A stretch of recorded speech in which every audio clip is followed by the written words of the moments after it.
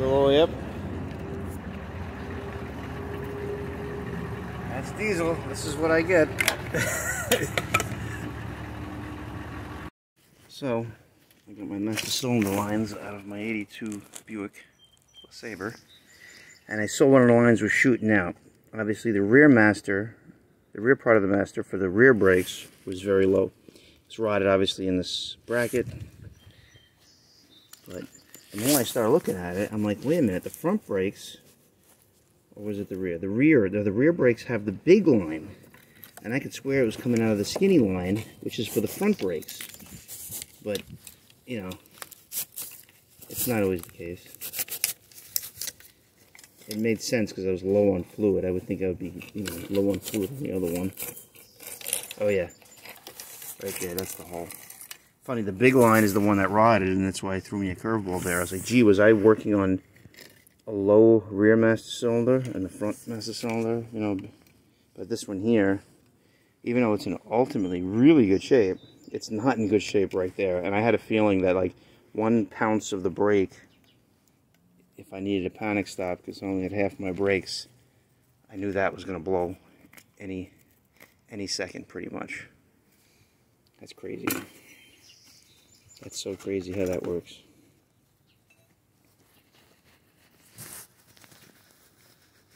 And these things always do it. These clips, you know, they store rust, they store water. So now I got to find a way to change this. I got thinner line for this also, but it's hard to bend the 1/4-inch line, you know. Oh boy, always something. But there's no problem with using the thin line. The fluid is incompressible. It would just be a certain temperature, but this car ain't a race car. But that's what I'm up against. I gotta make these lines now. I bought all the adapters too, but it's very tight in there on the proportioning valve side. So I'm not quite sure which way I'm gonna go yet.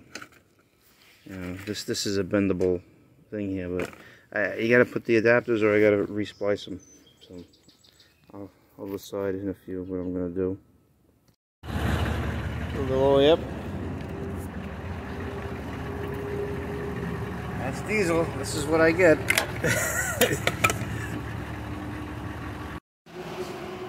I have 4 brand new tires for the car. I had no time to install them. I got them on Sunday in the mail, and I get it flat. I put the donut on. It's too flat. Of course, I was in the middle of exits. By the time I got off the exit, I couldn't find any air. And this is what happens. But this guy has no tires now. He had 1 tire, and it's a 15, and it's actually fitting. Almost ready to go. Their last wrench has bit the dust. It's just stripped. It ratchets up to that point, and then it won't unscrew. Good Bosch. These are very good. Supposedly they have the auto shut off and everything, but it's not even a weld.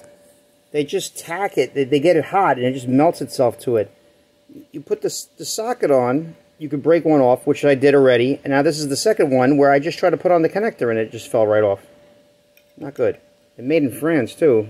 I don't know if it's good or bad, but not happy. I only have a flux core welder at the moment, but of course you get scared when you're trying to weld it and it moved over to the side, but that shouldn't be a big deal. But that's a weld at least, you know, as long as it can handle it. And I jumped the other one and it works, so I assume this one will too, but I'll jump it anyway. That's not fair. They don't even put any kind of good weld on it. It's like they put a lot of technology in the... Oops, that's hot.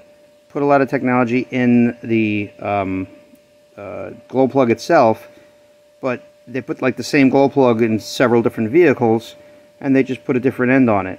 And then they don't put a lot of technology into trying to make that end correct. It's really not. It's too flimsy. So the one that I fixed originally, I put it on the front one here because it's easy. But then I found myself welding another one, and now I did the back one and I had to weld this one as well. It's so much better because I actually put a vice grip on it and try to move it and it don't move. This little cheap thing that they do here is horrible. You know, I don't see how that really makes a good connection. And the thing is like I thought maybe the old ones were better because they held up, but I actually busted a bunch of them off.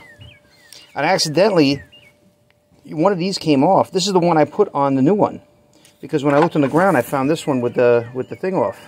So now I broke off the other one. I took the original one, I put it on there, but these actually hold better. These ones with a little hole there.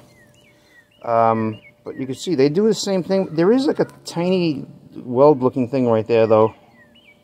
This fucking Autolite does it a little bit better. These are 10 millimeter as opposed to the 3/8 that the other ones are. You know, but I'm like, do I tack each one? But I'd rather not at this point. But you know, they're somewhat accessible, except for the last one there. It's pretty rough. But it's like, gee, do I bother?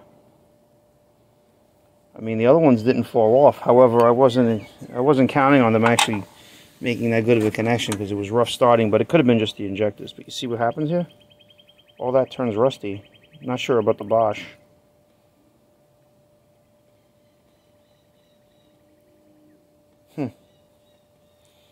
That even looks better, you know. And that's why it was funny. Like, there's a hole here, whereas the ones for this doesn't have a hole. And so I said I put the wrong one on the other one first. And that's when I realized it. And then I found one on the floor when I was looking for a bolt I dropped. And I found the original one. So that one is somewhere down. The other one is somewhere down there. It's frustrating. It's frustrating. You expect these things to make a good connection, no matter what the brand. I mean, that looks pretty horrible to me. But it's like, I really didn't want to mess with them terribly much, you know. But sometimes, yeah, you gotta make a decision. Oh, by the way, I took Harbor Freight washers, their kit, and I put them on a bolt, and I tightened them up. When I grinded them down, it really wasn't grinding them perfectly, and I ruined the set. Then I did another set, and I tried to make it more even. It really wasn't working 100%, and I took my little whiz, my sanding, you know, the little disc, you know, and I cleaned up, because it was doing more on one edge than the other, so I cleaned them up, and I got them to the right size. I think I know the part number is 725011 in Dorman, where you get a package of 50 of them. But I can't get that now, and I want to get this over with. So, that's that. So, just be wary. I would just tack weld it if it's the back one. The other ones are pretty accessible. It's not really that big of a deal, I think, you know. So, it is what it is. But these are the better these are the better glow plugs, supposedly. I just don't like what they do there for putting it on. I don't see why they just don't use the threaded part here, this thing that holds it together, this brass thing, and put like a 90-degree thing on it somehow, you know. Kind of silly. Oh well. Got the third one in. I don't know if it's going to fall off when I try to put the plug on, but I broke the next one and then I just welded this one. That little tack makes a huge difference. They're not really putting it on properly, you know. Of course, when it's, you know, misaligned, you know, that was the time for me to weld it, is when it's still together. It came out much better, but it'll be fine. So of course, the third one, it ended up breaking off once I tried to put the wire on. That was okay, but when I tightened the injector, it just barely fit. Just fell right off. These are horrible. The only reason why I guess it didn't fall off on this side, other than that one, but somehow I think I did the last one as well. So it was more than one. The two middle ones, it was just so much easier to get in. You know, there was just no bindage with the ratchets and whatnot. I'm using a power ratchet, but there's no reason why I can't. So makes it job a lot easier. But that being said, it's not hitting anything. It's not when I pull it out. It's just the vibration from the machine. You know, it ends up breaking it loose. But you know, once I put this on, I'm played with it. It don't fall off. Like literally, you just push on the ones that are, you know. And granted, these have lasted. These are like better because that's actually a hole. I accidentally welded one of these onto the Bosch, that first one that broke. And That's just insane. It really is. That's so unfair. I'm really griping about this. Oh well. Tack weld them. You'd be better off if you used a Bosch. Alright, so what I did before, I did 4 injectors on this side and 4 glow plugs. At that point, I started it up, you know. It was not that easy to start up, but it did start up just by turning the key. And it was like you're running on 4 of them. So I'm gonna, now, that's my advice. Like, you run it on 4 while the other 4 bled out. If you do all 8, you're gonna have a hard time starting it. So now the 4 are bled on this side, the other side might go a lot easier. So we'll see.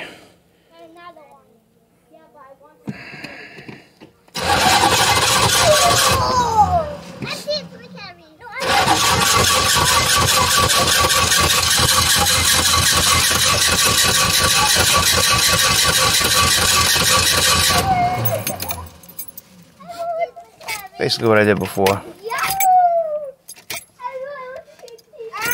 everyone is separate.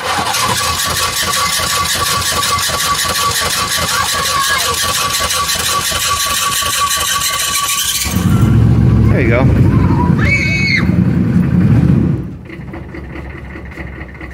Everybody wants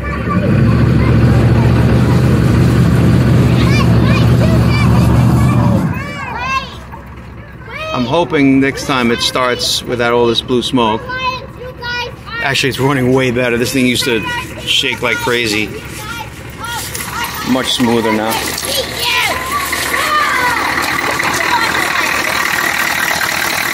Very good.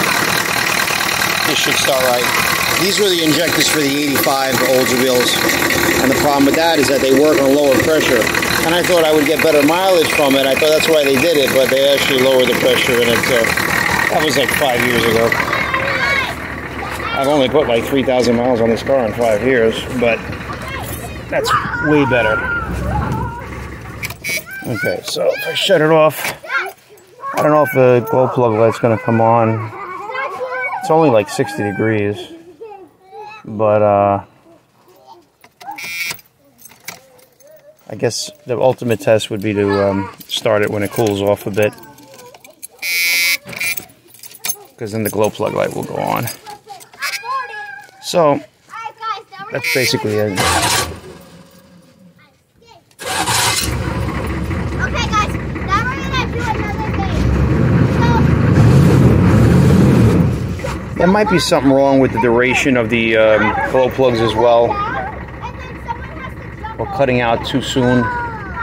This engine I put in 2018. It was a good wrench engine, but the injector pump was swapped out on it. The guy just threw like the old one from somebody, you know, harvested the injector pump.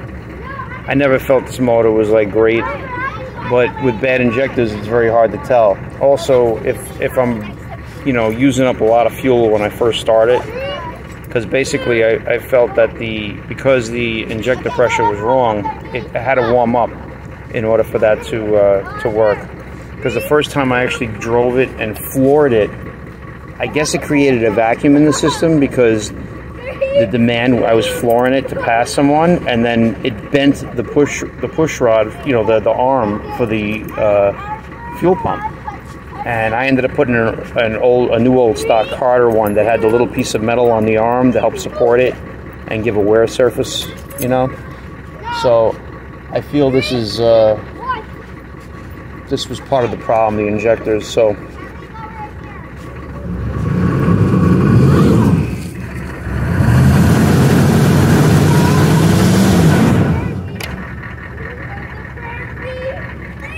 I guess it's not running as good as I hoped, but it doesn't really go into the high idle mode anymore. I've never really investigated it, you know. Hopefully none of these injectors are, well, these injectors, it might have air in them, I don't know.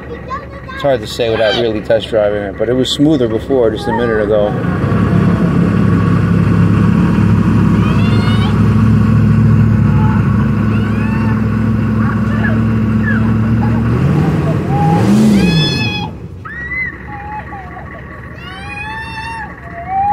Better. I'm just stinking up everywhere. I gotta be careful.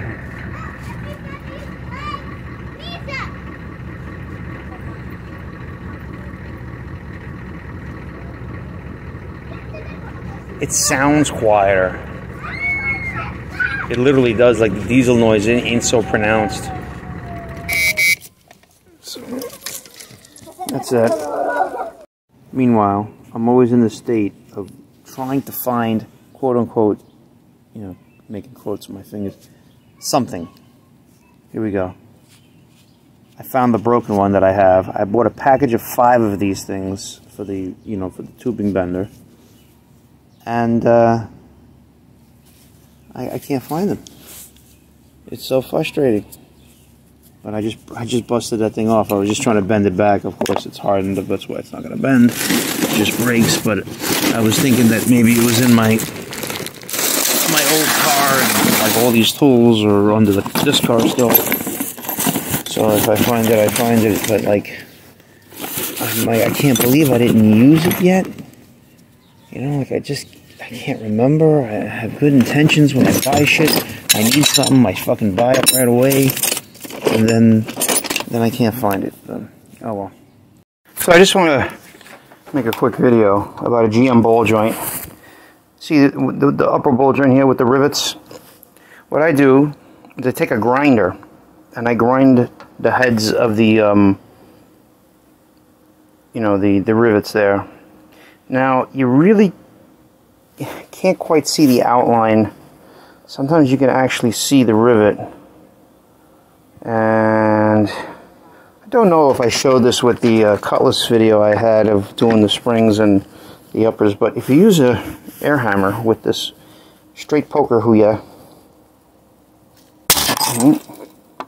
see, look at that. I just hit it a little bit, and I think you can start seeing the outline there.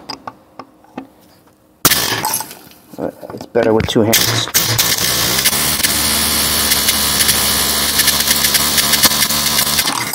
Just to show you, might have not. Oh, that's nice. I did it on the. I'm actually not in the center.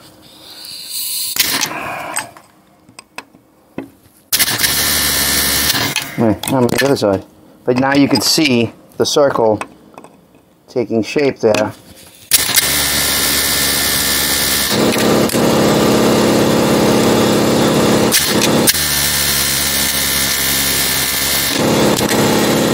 Kind of wants to go back and it's jumping in the holes that I made already. Ultimately, you want to get in the middle.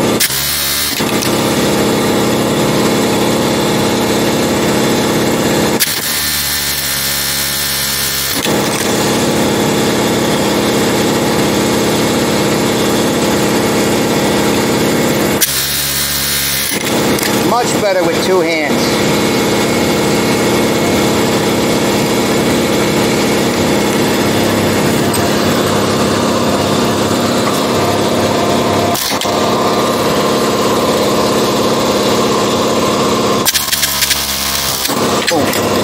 See? That makes it easy. I know I just made it hard by not getting the center, but if you grind more, you usually see the outline of the rivet.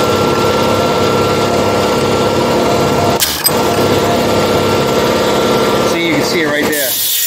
And I didn't make too much of a mess. I can... Better to start, you know...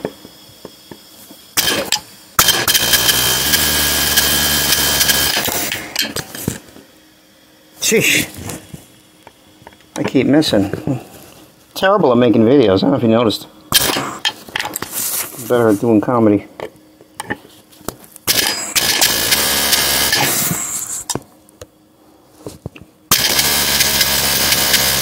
Boom. And so on and so forth. It's you know, like I said, if you grind more, you'll get more. So like right here, because everything has been moved, this thing looks like it's exposed. This one. Well, he just loves to jump off on me.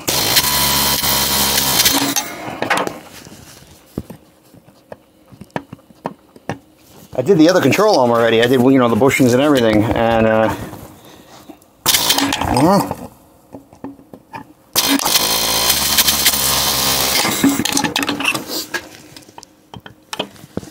that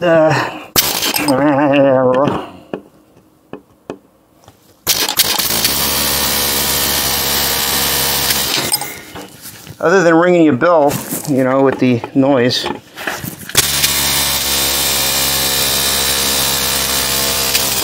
Right there, I didn't grind it as much as the other one. Here we go, on the floor where all the rest of the mess is. And then I can actually make a video with the bushings too. They really weren't hard, but ultimately I just use an air hammer for everything. I don't even heat them. Every time I heat them, I seem to give myself more headache, you know, so. Let's see if I decide to make a video with that. But I just wanted to show that for the main part. To me, that's really easy. It's also better. See, right now it's basically on the rubber because it's in this vise and the table is not that sturdy, so it vibrated a bit. But on the car, it's very solid if you just had to do just this, you know. But I'm doing the, let me just show you. I've been working on this car. I did the rear springs and shocks. I did all the brakes in the rear. I just did all the brake lines as well. I'm going to do the calipers, I'm going to do the front brake hoses, and as you can see, I took everything out. I got to find a set of springs I thought I had for this car. You see I made all new lines, and it's going to ride nice. It's amazing because I found all the front end parts. I had all brand new parts that I had bought, and double checked all the part numbers. I got a big load of parts on the floor here. Also working on this Honda Odyssey at the same time. I took out the steering box because I couldn't get the control arm out without moving the steering shaft out of the way. So I took it off. I'm like, I don't know, do I change the seals on it? Because it doesn't look like it wasn't leaking. It doesn't look like it's pouring, but it doesn't look like it's nothing. I did buy a new power steering pump because of the Hydro Boost brakes. I really wasn't satisfied with it. And I always had relatively shitty brakes on this car, and these Hydro Boost, I had two other cars just like this, and the Hydro Boost was like unbelievable. And this car, it's not. And the reason why I think of that is because I've changed everything. I'm going to change the hoses now, and I'm going to change the pump, because I kind of don't trust it. Because the belt keeps getting loose, and that's part of the problem. And I just feel like there's a certain amount of resistance when the pump gets old and there's dirty fluid in it and whatnot. So it may help to also, you know, drain and get the dirt out of the thing too. I'm having a hell of a time with the tires. I got 3 of them mounted. The last one is, oh my god. These tires, when they manufacture them, they're so tight. But these rims are very big. So I put these three canisters inside empty CLR things, and I'm bulging out the tire just to hope that it grabs the bead. I'm using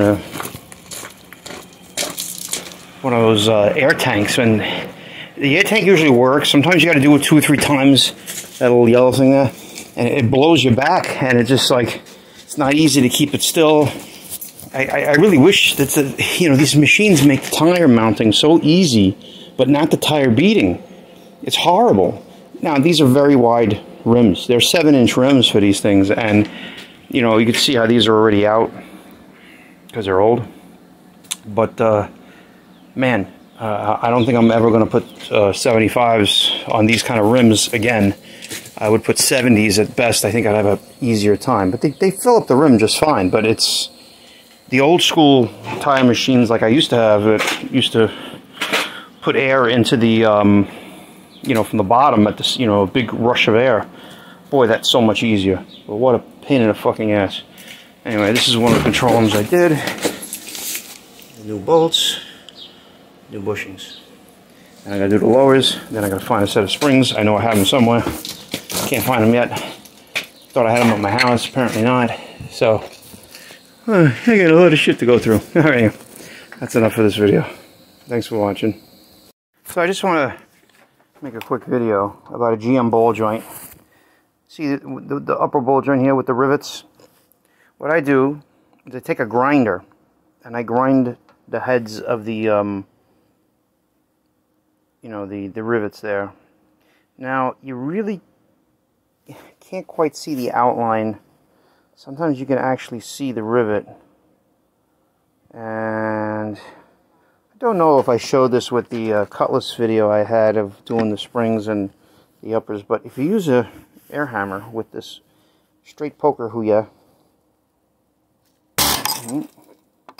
see, look at that. I just hit it a little bit, and I think you can start seeing the outline there. It's better with two hands.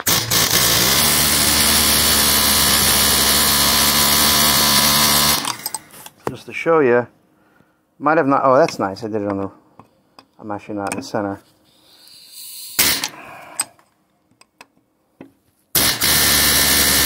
I'm on the other side. But now you can see the circle taking shape there.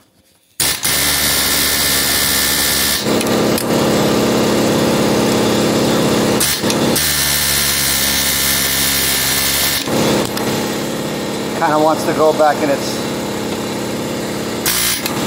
keeps jumping in the holes that I made already. Ultimately, you want to get in the middle.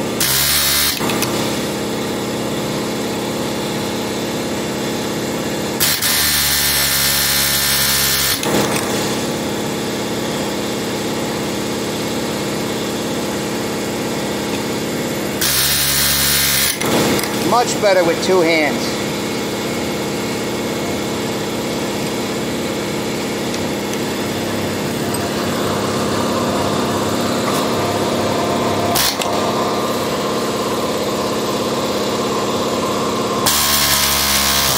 Boom. See? That makes it easy. I know I just made it hard by not getting the center, but if you grind more, you usually see the outline of the rivet.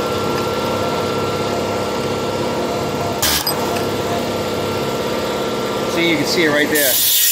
And I didn't make too much of a mess. I can.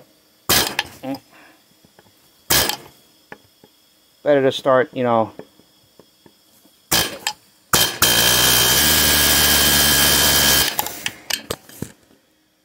Sheesh. I keep missing. Terrible at making videos. I don't know if you noticed. Better at doing comedy.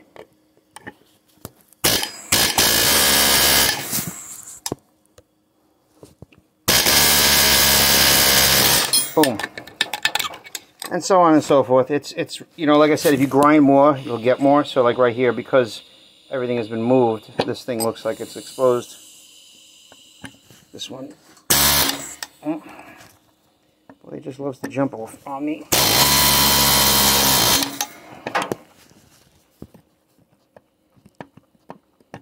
I did the other control arm already. I did, you know, the bushings and everything, and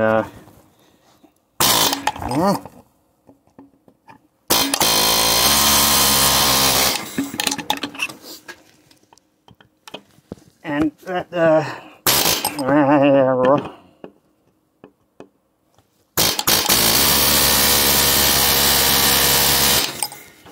other than ringing your bell, you know, with the noise.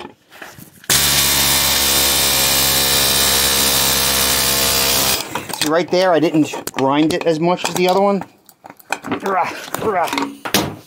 There we go, on the floor where all the rest of the mess is. And then I can actually make a video with the bushings too. They really weren't hard, but ultimately I just use an air hammer for everything. I don't even heat them. Every time I heat them, I seem to give myself more headache, you know, so. Let's see if I decide to make a video with that. But I just wanted to show that for the main part. To me, that's really easy. It's also better. See, right now it's basically on the rubber because it's in this vise and the table is not that sturdy, so it vibrated a bit. But on the car, it's very solid if you just had to do just this, you know. But I'm doing the, let me just show you. I've been working on this car. I did the rear springs and shocks. I did all the brakes in the rear. I just did all the brake lines as well. I'm going to do the calipers, I'm going to do the front brake hoses, and as you can see, I took everything out. I got to find a set of springs I thought I had for this car. You can see I made all new lines, and it's going to ride nice. It's amazing because I found all the front end parts. I had all brand new parts that I had bought, and double checked all the part numbers. I got a big load of parts on the floor here. Also working on this Honda Odyssey at the same time. I took out the steering box because I couldn't get the control arm out without moving the steering shaft out of the way. So I took it off. I'm like, I don't know, do I change the seals on it? Because it doesn't look like it wasn't leaking. It doesn't look like it's pouring, but it doesn't look like it's nothing. I did buy a new power steering pump because of the Hydro Boost brakes. I really wasn't satisfied with it. And I always had relatively shitty brakes on this car, and these Hydro Boost, I had two other cars just like this, and the Hydro Boost was like unbelievable. And this car, it's not. And the reason why I think of that is because I've changed everything. I'm going to change the hoses now, and I'm going to change the pump, because I kind of don't trust it, because the belt keeps getting loose, and that's part of the problem. And I just feel like there's a certain amount of resistance when the pump gets old and there's dirty fluid in it and whatnot.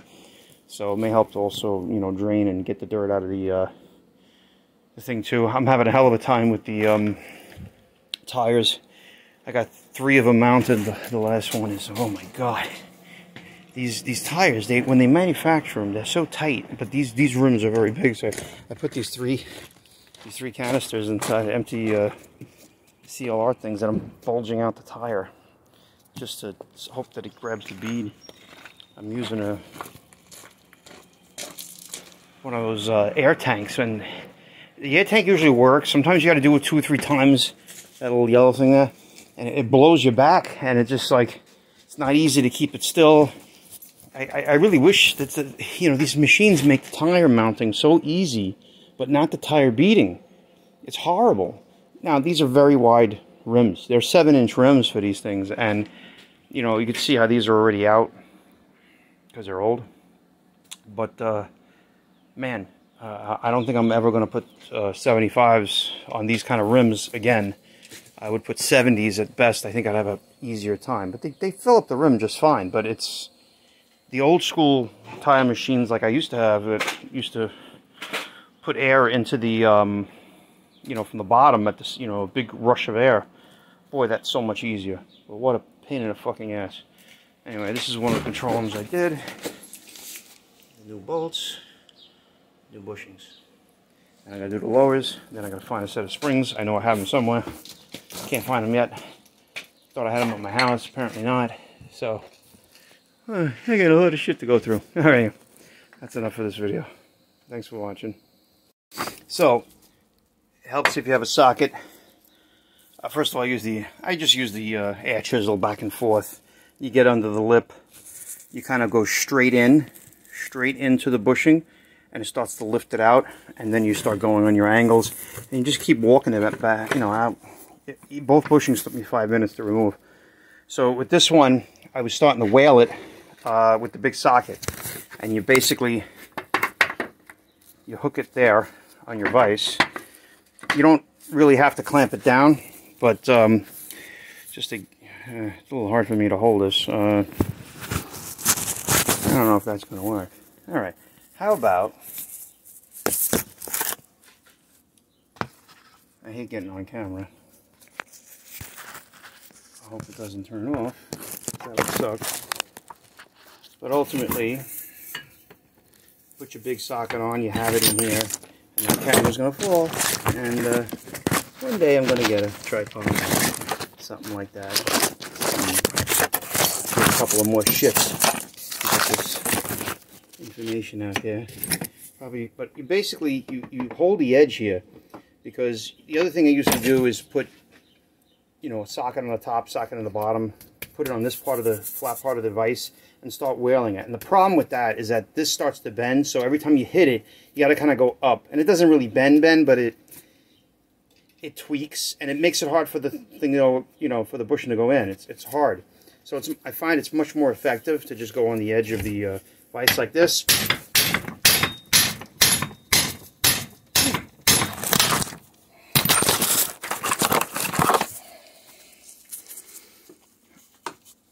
Don't know if that's all the way in yet. This side, yeah, it's all the way in because it has those little dimples in the bushing. So I'm going to try to hit it one more time. Like, for some reason, this one has the dimples, but it's kind of more, almost flush. Well, basically, that's how deep the dimples are. You know, there's no, this part of the control arm comes out. So that's pretty much in. It made a different sound, but you see how quick that, you know, that went in. All right, and then let me just put the phone down for a second. Let me just hit it a couple more times. 2 more times. Okay, so I just want to make sure that's correct. Putting it in the vise by the mounting point.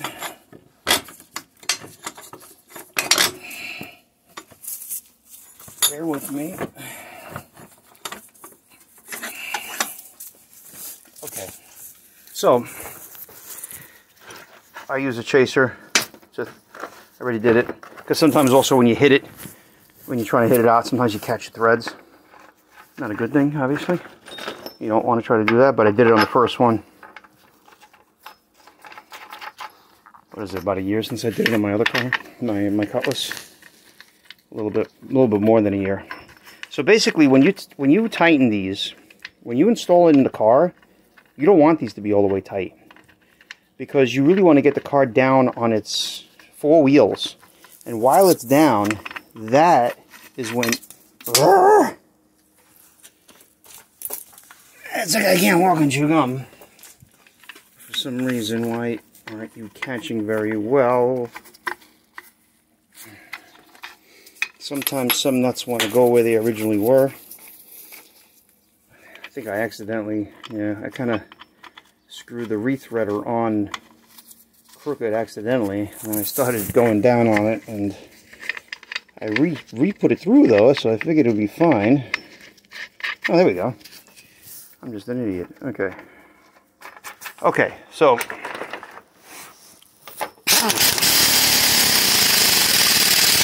ultimately, yeah, you want it all the way tight, and I like to, bring it in all the way. Okay, but I back it off. And let's see. Okay, see how this moved? I'm moving the whole control arm. Okay? That's what you want. Because what happens is I know it'll probably slip eventually, but it's really not wanting to do that. And then when you start cranking these down, it may slip afterwards, but if you want to get it alignment right away, it's much better to leave these loose, get the car on the ground. I mean, even drive it around a block once, and that way when it sets a certain level, while it's on the ground, you go open the hood and you tighten these from the top. Maybe you can get in from the wheel well because if your springs are taller at that point. But ultimately, that's what you want. Like, if you install polyurethane bushings, these things, no matter how tight you make it, it just keeps moving. It's great. It's very good range of motion. That's the only time you don't really need to do it, because they have the range of motion, Whether or not that helps in the long run, for cornering and stuff and for wearing them out, polyurethane can go bad, I gather. I've seen them get dry, like really dry. But not the energy suspension. There was some other brand, but like a body bound bushing. But it's the same idea in a certain sense, but a little harder on this. So that being said, that's the way. If you put a rubber bushing in, you don't make it all the way tight. I would tighten it all the way to make sure the threads aren't fucked up and all this and that. Get it all the way tight, set the bushing, and then tighten it when you go back on the ground, because then it'll find the center that it needs to be, and that way when you're actually driving, when everything is all said and done, it'll be somewhat in the center, and then it has its range of motion. There's only so much range of motion you're going to get out of rubber, and right now it's moving because the shaft is actually loose, and that's what you want. So that's my point. All right, thanks for watching. All right, so this was pretty much the worst experience ever, trying to get these bushings in. I actually was trying to use something the same size, and it actually cupped it a bit. I think it's flat for the most part. I'm not really worried about it. But man, I had the worst time. I don't know if it's just extra thick, but I swear I think I'm going to buy the ready-made, control arms. You think you save a few bucks and you kill yourself. And ultimately what you see here is what I did. I could not get it to go any other way. I basically put something over there. So I basically put something over here. And I put something over here, and I loaded it up, and then, so I loaded it up with the gun, which is how it's not at now, and then I would take this, like I just had a little tiny bit that was not seated all the way. Yeah, you see that? That's not seated all the way, and I don't even know if this is going to work.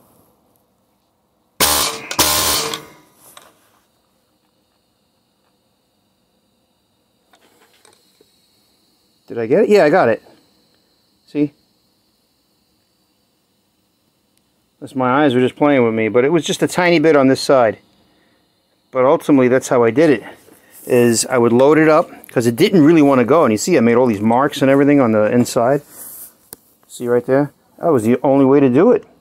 It got so, you know, bent out of shape, you know, no pun intended, that it just didn't want to go back in. You know, it's that was the crazy, like the G bodies. I don't think it's nearly this thick. And I did a 78. This is only an 82. You would think a lot of the quality was worse, but you know, ultimately, hang on, keep shutting my phone off accidentally. But ultimately, you can see now it's flat all the way around. This one definitely came out better than this one.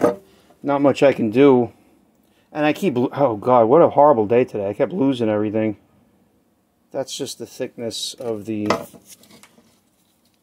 Can't see without reading glasses. Yeah, it may be out just a hair, but I really can't undo it. You know, it's my car. I'm not terribly worried. It's in there, but I almost thought the things were too fat. You know, the bushings are too fat. But that was a pretty horrible experience. But now that I have an idea where I'm going, the other arm probably won't be nearly as bad to deal with, I think. Had a hard time getting them out, but much harder time getting them in, and I'm very surprised. Usually you can have a hell of a time trying to get them out. And going in, it's almost like they go in too easy. You know, I've had to tack weld them in because but here's the thing, is like I've always just forced them in, and they go in, and then this starts to bend a little bit, and you just go pop, pop, pop, you know, whether you do it with a hand chisel and a hammer, or the air chisel. And it didn't even want to get started. Like, I'm sitting there wailing on it. Big socket, forcing it in, forcing it in, forcing it in. It fucking, I'm like, I was doing it like for 10 minutes. And I lifted up the control arm. I'm like, okay, I think I got it started. Poof, it just fell right out. Boom. Fell right out. Worst experience ever. Don't know if I'll film anything from the other one because I'm absolutely fucking living hell today. Nothing went right with this. Wasted all day to press those things in. I still got the last control arm to do, but the big problem was the tire. I still can't get the tire on. I left it out in the sun, and it just doesn't want to catch. And now I lost the air chuck, and man, I've had it. Rotten day. Nothing went right. It would help if I worked cleaner. I'd probably find shit, but I'm like, the only place I could have dropped it is near the tire machine. So, that being said, I'm going to go to the other control arm, just see if I can finish it today. That way, at least all I have to do is install it, and then, of course, I got to do the ball joint, but that should be cut and dry with the ball joint press. This was the day from hell. The other control arm here, as you can see, I got this new one in. Same procedure. Once I had it rigged up, it went in easy. But that one, that's the one you saw on the ground. This other side, the big side, that guy came right out. That wasn't so bad. So I guess just you have some trouble with some control arms and not so much with others. But I must have really whacked the hell out of it where these things were out of sync on the other one or something. My only problem is, though, as you can see, I only put in one because the box of bushings that I had is a 6109. But apparently it's the other. There's two ways to buy these. You buy them per control arm, which is one big one, one smaller one, or you buy them two small ones or two big ones. So now I got to buy a box of the two big ones. So I have a set for this for one control arm that somebody else, obviously, I don't have anybody to change it on, but why waste it? And so it'll give me a pair of the bigger ones locally, and it's cheaper that way. Otherwise, they want a lot of money. Well, they don't want a lot of money. They want, I mean, if you buy the Moog one, it's $38. It's like $17.99 for the set. Since I have this already, I just assume, why buy another set when I'm going to have, you know, it's not really right. So I'm going to buy the rearward bearing bushing. That way it has that, and then I'll have another set. I'll put it back in this box. Oh, What a day. And then I had a friend come help me with the tire. Still couldn't do it. And of course I still misplaced the chuck. I can't find it. Now I'm going to go buy another one, apparently. Because I don't have time to waste. Unbelievable. So I put those 3 gallon containers in here, stretching the hell out of this tire again. I don't know what else to fucking do. I even filled it with brake cleaner and lit it on fire, and all it did was make me fucking gasp for air. I think you have to use ether. This is crazy. Crazy how I got it done on 3 tires. And the third one, you know, I left it like this with two gallons overnight. And first try, it went on. So I don't know if it's just about being overnight or what. But I thought leaving it in the sun would help. But it's the sidewalls are so heavy that they sink down. It's the way they manufacture it. But I mean, I gather it's better for a 15x6 rim instead of a 15x7. With these Buick rims that are the wide ones, I'm never going to put this size again. I'm just going to put the, what do you call it? I'm going to put the 70s on at the very least. 235 70s or something like that. Well, I won't be so ridiculously tall. It's more money, you know, for those tires, and I went cheap. And I like these tires. You see what happens is the car sits a long time. And if you look at the load rating on these things, you know, the maximum load is 2,000 pounds per tire. So when you get a 215/75, which is what this car normally came with, but apparently it must have came with a wider tire, then again, the other tire would probably be easier to put on. That being said, it's like a little over 1,000, like 1,200. Maybe it goes to 1,500.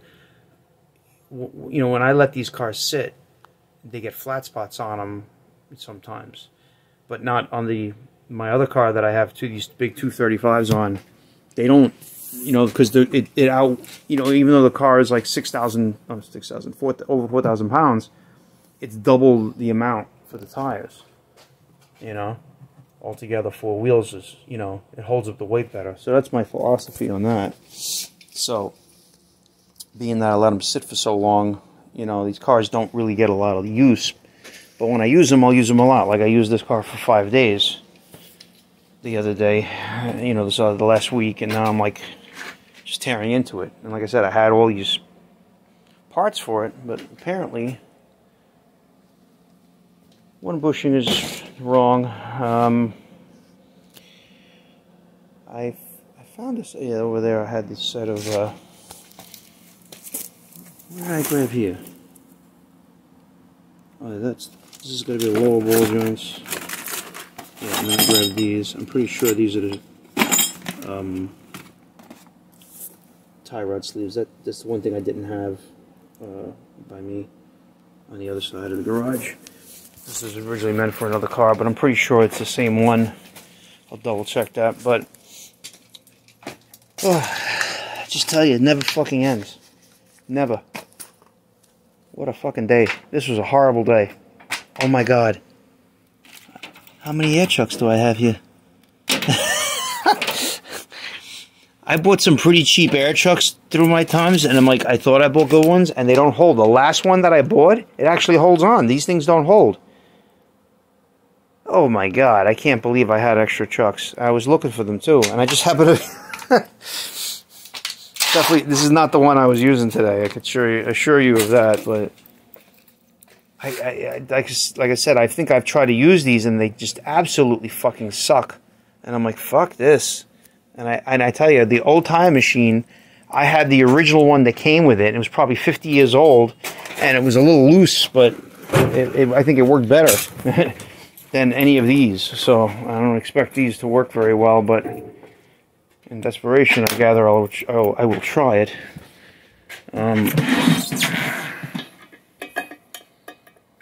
Seems to hold. I forgot what the problem was. Now I kind of fucked this all up because I was just dumping on the fucking what do you call it? I was putting the air thing directly on it. Couldn't fucking hold it. What a fucking disaster. You know when everything goes fucking wrong, man? I tell you, like, couldn't have gone any worse today. And it's amazing that I got, it still threads on. It's a new valve. I'm not really worried. But yeah, these have been sitting. They got the rust. The other one was brand new. Huh. There goes the fucking... See what I mean? Like all day today. My friend stopped by. He couldn't get the license plate screws off, and they were nuts. I went to go grab a nut driver, and like 18 things fell out of my toolbox. And that's just how some days go. You just curse more some days. And look at this. I just moved this, and it's not here. I move it back. Insanity. This is all day today. Can you believe this shit? Oh, there it is. But like, it goes so much further away than it needs to go. That was the other. That's for when I can't win. Today was bad. My God, if you ever had a bad day, if there was a live stream of me going, man, I don't know who I didn't curse. Oh well. Some days you win, some days you lose. I just don't quit. I keep going. Next thing I know, it's after 8 o'clock. So now I think it's done. Because now I start to affect other people if I keep using the air hammer. But not that I did just use it now just to finish off that bushing. But that will be the end of the day, end of the video. Thank you for watching. Thank you for looking at my trials and tribulations. Oh, look at this. I dropped one of these clips. That's not good. The other one almost fell off. Look at this. It just doesn't end. Where am I going to find that clip? I hate using like aftermarket clips for those things. But like me moving it around and trying to jig it up here, you know. So I hope to find that fucker. That's another fucking problem. I hate that. I hate that they come off so easily, but you know, like I shouldn't have had all the trouble I had today. More headache. Yep. I'll be lucky to find that, but it really, you know, I came over here with it on. I know that for a fact. So it should be in this area, but that's what I said about the air chuck too. Unreal. Anyhow, now that's the end. I give up. It's a bad day. As you see, I got a new bushing, and I started whacking it in, started bending this. Right now I have it loaded up with that gun. I swept the air hose to this, and then when you put it in, see how it just jumps right in? That's pretty much how you do it.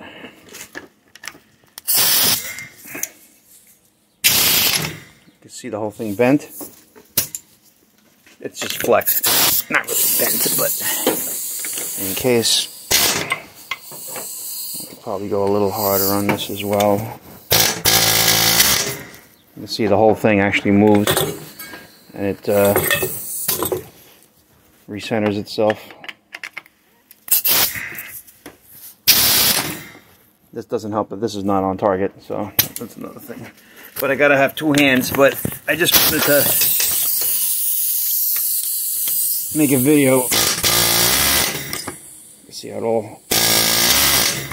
the whole thing is sliding out now. I gotta reposition it, but you got the idea. That's how you get it in. A lot of hard time with these, as I said on the last video. But hopefully this all will go in. The only thing I got to do is find the springs, and I still got to get that tire on. Oh well. I don't know if I'll make another video, but we'll see. Just to look during the day, as you can tell, this piece of glass here I kind of want to stay away from it, and it's a tinted piece of glass. And in the daylight, now you see the spring. That's one. I gather the other one is not far, so at least I found them now. Okay, found the springs. I'll probably include the video that I gave my friend because I was asking him, where'd you put those springs? And I put them myself. Anyway, this particular setup here, pain in the neck, but this is the way I set up the, you know, let me just reposition this spring, and this is off. I'll tell you what I'm doing in a second.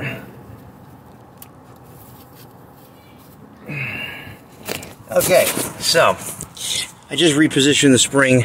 You want to get it, I think they usually put it right over the hole, and then this hole is exposed, but if you put it, you try to make it equal on the other side, but I always end up falling like right here on the edge of the other hole, which is fine, or, you know, usually they're not both in the same place, they're just slightly off, you know.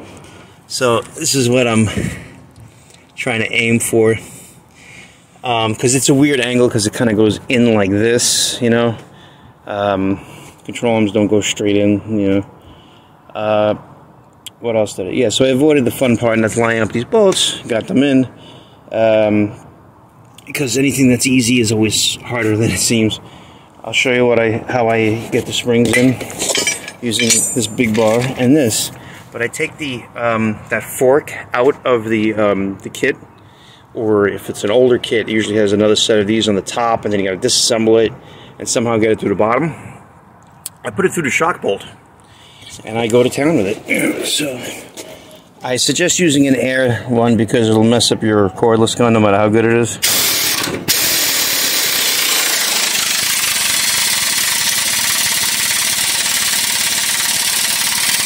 This is going to take a while, so I'm going to make another video with it mostly up, and if you see the video, I'm not dead.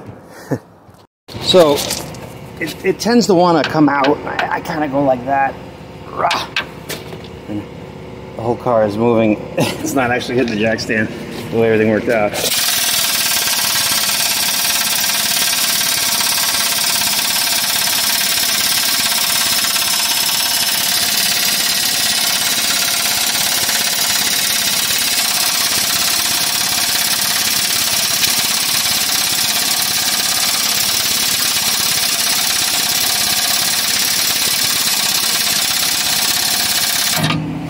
So like I took the old rubbers out, I forgot to buy new ones, but I bought these springs a long time ago for a different car that I didn't use, so that's why I had a hard time finding them and whatnot. But ultimately I just reuse it. I put tape, I wrap tape around 4 sides of it, but sometimes that rubber is off center, and that's why it kind of goes like that. Also, you know, these things are a little weird.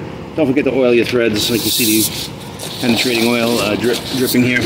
So you start going like in like this, and I really have more to go. I'm probably gonna wait a while. Hang on.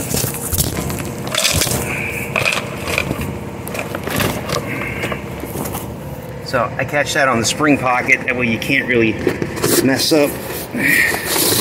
You know, like it can't, you know, go sideways out of there or something like that.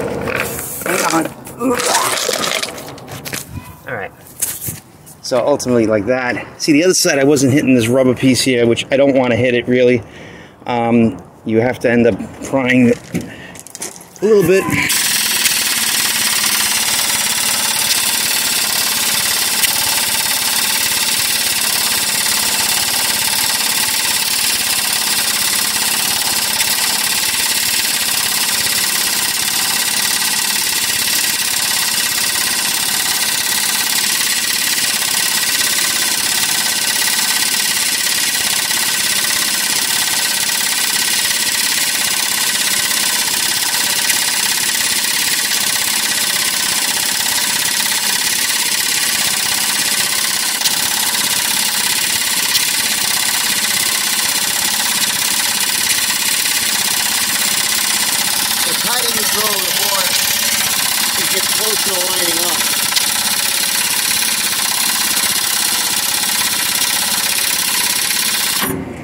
And basically the way I did it, I set up the tool first, slide the spring in, and I grabbed the lowest point with barely any threads there, and then, you know, because it can keep falling out if you don't make it tight, and then you tighten it up a bit. Now, this is a little funny when it gets funny anyway, but the whole car is moving. This doesn't help me too much. Let's jack it up some. It's right on that. Alright. 2 times I hit my fender. See, ultimately I kind of want to get it in, and then it falls into the pocket. So right now it's touching that rubber piece, which is not really that good. So that's not really good, but I gotta use two hands here. I guess I can kinda, let's see. You see my foot? That's the spring.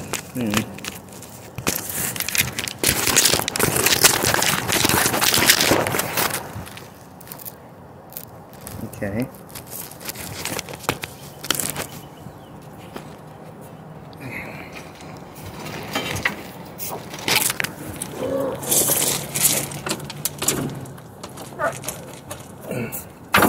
See what I just did? It goes. And now, boom. I really hope that came on oh boy. It actually pries a lot easier than you think. Oh, and look at that! I'm kind of far. I'm a tad further away. Oh, I don't like that. I shouldn't have been that far away. Son of a bitch. Well,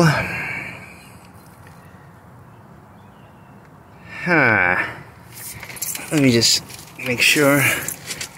Yeah, that's. I mean, it's in the spring pocket, but it's not really ideally where I wanted it.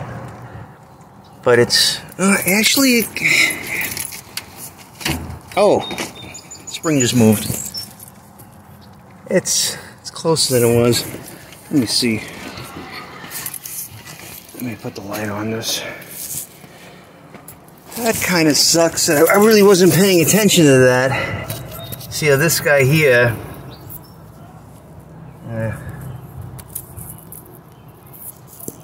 Yeah, you can see the second hole right there. I'm like right there. Like they always cover one of the holes. I never quite understood, because one hole always gets rusted and covered up with rust, ultimately, or shit. You have a better chance of draining the water out if you got two holes open. But this is in the spring pocket better. Something tells me that it may not be so bad.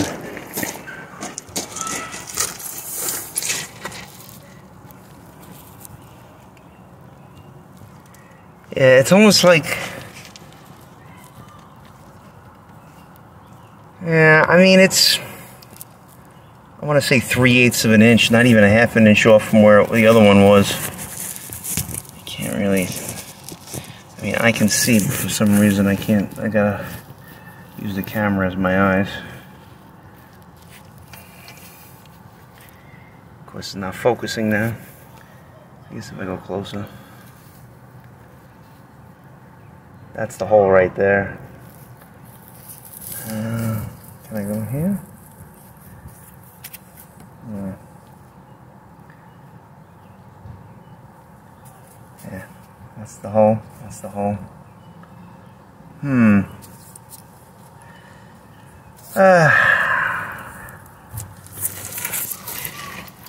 curious what happens if I unwind it. If it'll move a little. It doesn't seem like the other side as much, so I'm gonna give it a try. How far off the jack stand is this? Let's lower it a little.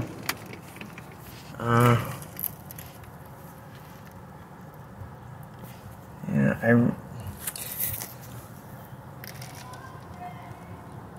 I've had to move them before when I wanted to get them closer, but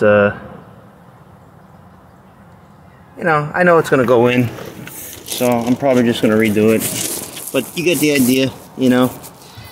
Maybe now I can actually do the pry bar thing again and kind of set up the camera a little bit better. I think I tightened it seemingly more now. I repositioned it, and as you can see, this is really where you want it. You don't want to pry it as much as I tried. I really wonder if I can just do it with this big screwdriver now. Yeah. So ultimately, you got two hands here. Oh, right there. Okay, the whole car went up. Put a little load on it. It boom, slipped right in. And looks like it's going to be close to it. The other side, see how most of it just went in. And I am right about where the other side is. Yep, boom. Boom. Yeah, I'm exactly where the other side is actually. And see now, because of the range of motion,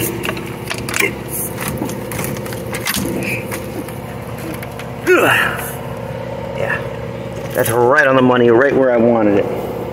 So now, what I did on the other side, I put an additional jack stand over here to make it safe, because you got to disconnect, you got to disassemble the tool in there and drop it out the shock hole.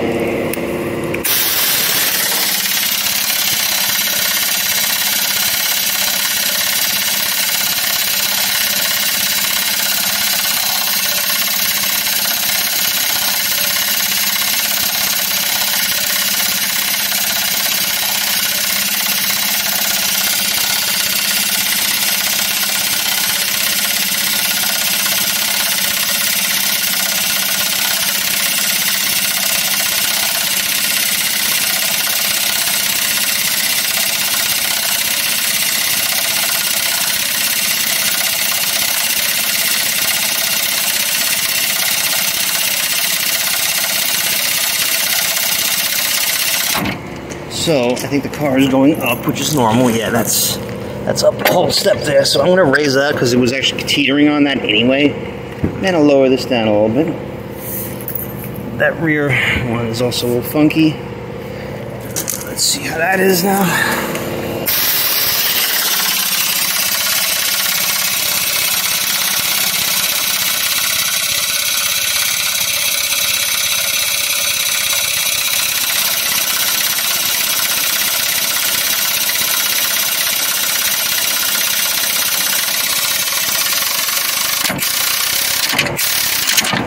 Wow, car really lifts up at the end. Okay, so yeah, you want to take that bolt and screw it all the way out. Oh, I didn't get it all the way out. There might even be enough room to get it out, even though the jack is underneath. Okay, this bolt, hotsy tots. And let's see.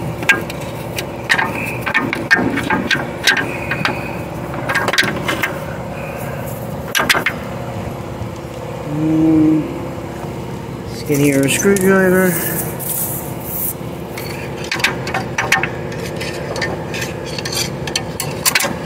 Yeah, so what I was doing with the, you know, repositioning the thing, I mean, if you got it on wrong, you're allowed to make mistakes. I know it's a pain in the ass, but then you got to live with the springs in a certain place forever then, you know. I'm not an engineer, so I don't know if that part is a little bit stronger. That's why the end is supposed to be there or whatnot.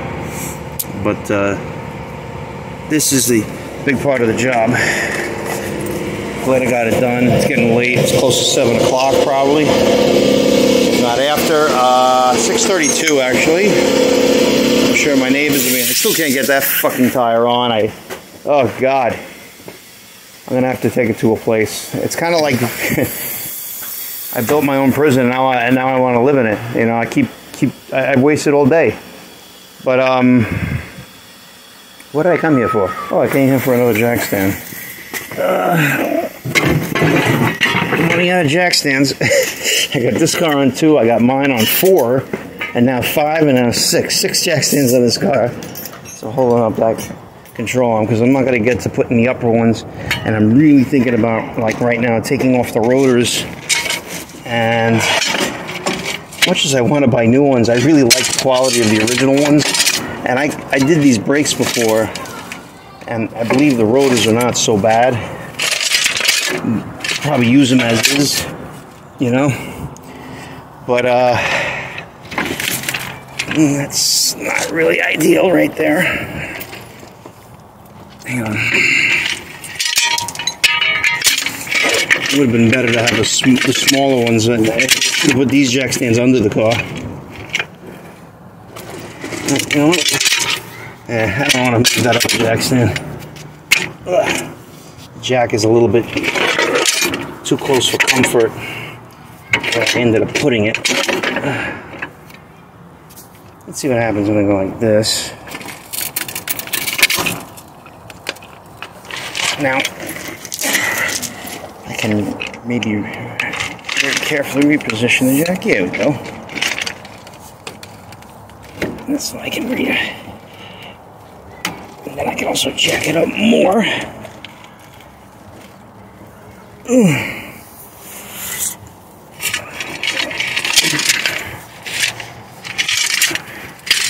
Just don't like to touch the control arm. Let's see. It's kind of standing up in the air right there.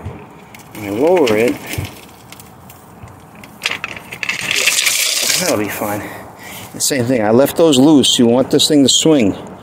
Obviously, you won't be able to lift it up, but you leave it loose, you get it down on the ground, you tighten the top ones, and you tighten the bottom ones. Alright, hopefully this car doesn't fall. Is this loose?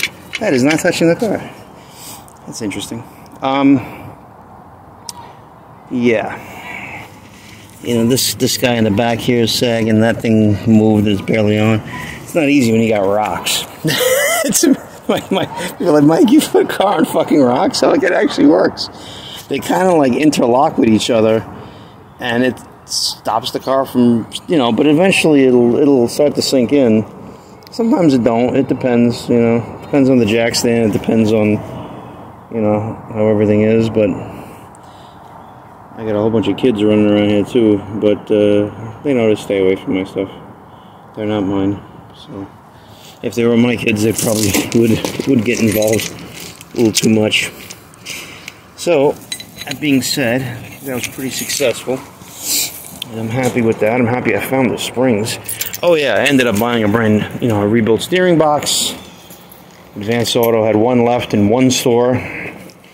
And I think with the 15% discount code, I got it for like $142 plus tax. I could have got it for like $100 on Rock Auto, like $92 plus shipping plus tax. So shipping was like only 11 bucks.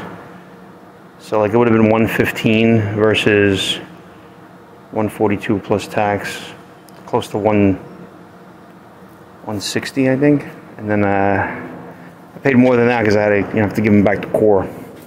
But I bought the seal kit, and I'm like, in the back of my mind here with this thing, I always felt it was a problem because I never cared for the Hydro Boost brakes in this car. But because I had, two other cars with this Hydro Boost setup, I didn't quite trust it. And this fluid was really dirty when I first got it. I did flush it out a lot. And I was thinking about changing the bottom seal and that seal. That one looks like it was starting to sweat. This one really wasn't leaking. So I got to get off these hoses. But it really, I'm beginning to think there may have been cross leaks. So what happens is the cross leaks, they cancel each other out. And being that it's going into the Hydro Boost, you have a pressure line going in, and then I don't know if to see both pressure lines from the pump and from this guy go into the Hydro Boost. I'm not quite sure how it works, but I have a feeling that if there's cross leaks in this, then the Hydro Boost doesn't work as good. And it always felt like as if, and it wasn't like the pads and the rotors, like warped. It always felt funny when you hit the brake, like it kept backing off on you. And of course the belt keeps getting loose. That's another, red flag. So I'm like, if this, I don't know how to rebuild these things. I don't want to try it. It doesn't pay for me anymore. I don't care at this point. It was $20 for the kit. I'm going to return it. For $20 to $150 for a whole bunch of peace of mind.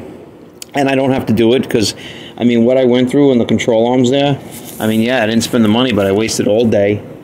And I paid for all these parts a long time ago, and a lot of these bushings, they're up in price now, but they were probably only $5 a ball joint and $5 for each set of bushings.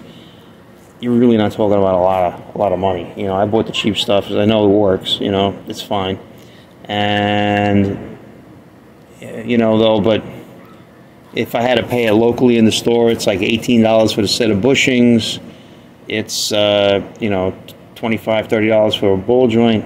Then $65 online, of course, for control arm. Seems like a no-brainer. Yeah, so I might just take off these rotors. I'm almost positive that probably not too bad. But you can see they weren't contacting, actually. This rust on the end. The original GM ones. So I don't know. I have a complete money pit. So like, it still costs like $50 to cut these now. $25 a piece, if not more. He charged me $25 a drum, $20 a drum. So I think the rotors are $25. But I had them cut once before. Like I said, they're probably still fine, you know. But this rust starts to infect everything, and that's why you see the pitting here. Like the car doesn't get driven for a while, and the next thing you know, that's what you get. I think because it's American made is why it lasted as long. But this one had a really nasty, you know, pulsation. So it took a bunch of cuts to get it straightened out. And it's very possible. It is what it is right now. So I bought a cheap set of pads. I was thinking I'd just put them right on there. And the only thing I'd have to do is do a proper brake job. But I got new calipers, new brake hoses, new brake lines. It should still technically stop. Like the hydraulic part, it should not be an issue. And there really was not a pulsation, but you can tell it probably really wasn't contacting, you know, equally everywhere here. And who knows if it'd still be pitted, you know, after you cut it. And it becomes a waste of money. So I shall see. At this point, it's like, I know there's new bearings in here. So those I can reuse, and probably new seals. Minimum thickness 965. I only have a vernier caliper. I got a micrometer in here, but yeah, this is a bit fun. So I'm gonna. This video is gonna be. I don't know if I can do it all in one video. Everything I've been doing, but it's kind of like two different things with the injectors and whatnot. So I'm debating how I'm going to go about it, but when I edit it all together, I'll make a decision. Yeah, those things are old. It just doesn't pay. And now I'm starting to think about the rotors, you know, because you know, if I put them on as is, it's fine. And just slap. I only have cheap pads, so if I bought new rotors, then I want to buy new pads. So I might just throw in the pads the way they are, because now it's really starting to hurt money-wise. So, wish me luck. This is going to be probably the end of whatever video you're watching. Thanks for watching. Everything new, and it kisses the ground. Mainly because of these rocks. And every time I keep jacking up a different part of the car, they move a little bit. Wow, the whole thing went sideways and went up like 2 feet. That was scary. I was laying under this thing before, doing the brake cable. Always fun. Got the car all done. Rides great. I mean, unbelievably great. And it actually rides good despite having an engine in the back there. That's why even with cargo coils, it's not sitting low, but it's sitting just right with this. And I expected it to sit higher in the rear, but with the weight, I can see why not. Still have a couple of things to do to it. It's got to get the vinyl roof done and the alignment, because the alignment was far off, but it just drove and rode amazing, if that made sense, even though it was out of a line. And I got to change the speedometer cables. There's 2 of them because the cruise control thing broke, and I got a new one. I put it in. It starts great, you know, not much smoke now. Before it would actually stall, and you had to keep your foot on the gas a little bit, you know. But it really changed the way the car looked. And I just made a video like this to end everything. And in the end, I was like, you know what, let me make it landscape so you could see the whole car in the video, because I kept going like that, and that doesn't help me. So anyway, Just really, really happy. And now I have to go on to the next project, and I got a Ford transmission I got to do on a Comet, and that's going to come up in the next few days. Alright, so this is the end of everything. I don't know if I'll put this in 2 videos or 1 video, but thanks for watching either way.